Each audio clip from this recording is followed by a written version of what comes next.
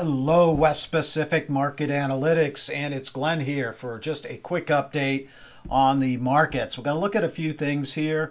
Not too long in this report. I've been really busy on the Discord platform. We've been talking about all the trades.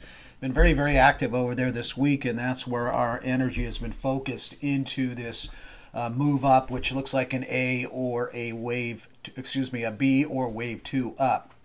You want to ask about the Destiny Trading platform. It's a 6-month and 1-year subscription, and I'm telling you right now, 1 or 2 trades would pay for the entire subscription. So it's at destinytrading@gmail.com.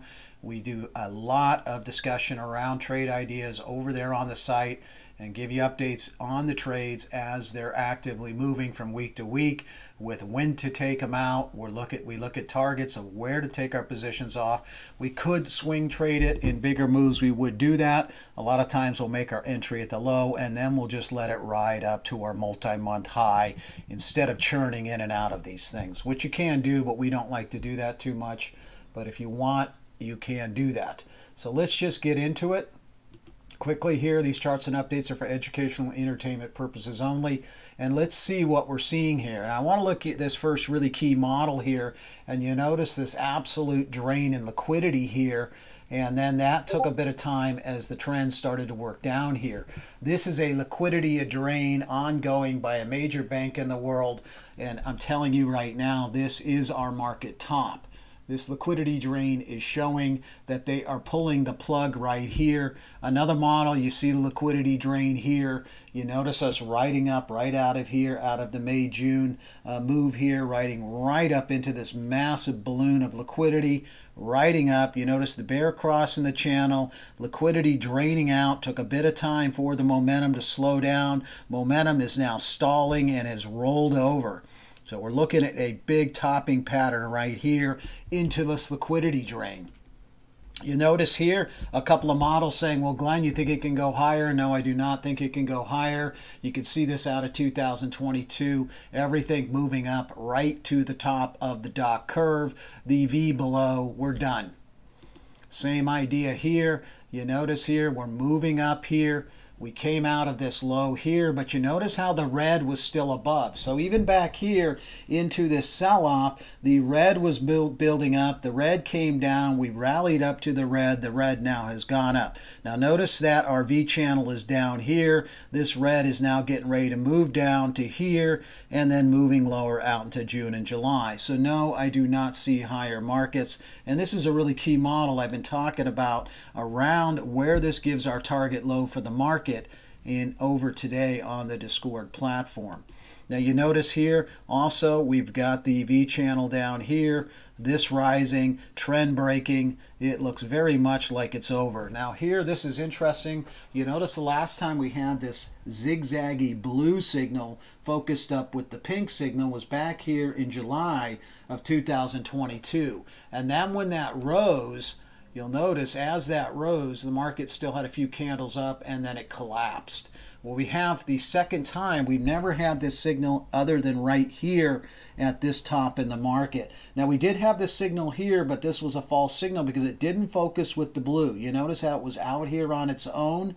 So that was not a key signal. This was a non-signal. Here, it focused with the blue, and here it's focused with the blue. Now, when this turns up, you notice how the pink rose up to up here, and then that then marked close to the low in the market. We went down, we had a big candle up, and then we had one more candle into the low. So we're watching this pattern really key here for this next move down, which is developing. Now some other things got to happen. You'll notice this particular model here with this rising channel.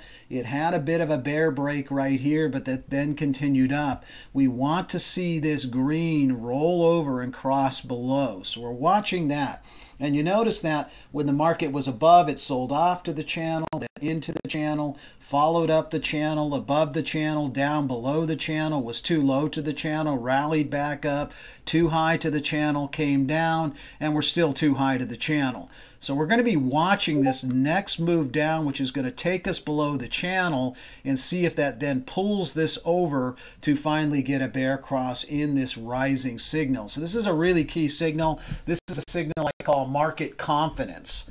So it's very, very important to see that start to head lower. Now, this whole process is going to take all of 2024. We're going to have some trades to the downside, then we're going to have some trades to the upside, and it's not going to be a major big sell-off into the elections. It's going to be very choppy as we top out. The bigger move will develop as we get out past the elections, but there's going to be some great opportunities from here to there. One of the trades we're short is the oil complex and as well the gold complex, and I'll show you why. You can see this nice triple top on the channel here.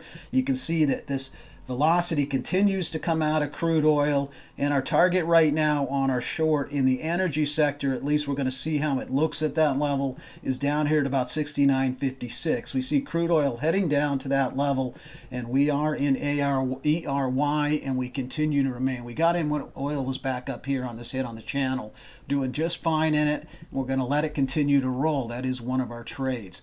So you can see oil is really interesting because here's that triple hit I just showed you. And again, you notice we had the bear cross here. Now, what's so interesting is you notice back here when we had the bear cross and then price working over to the V channel, and then it all collapsed, right?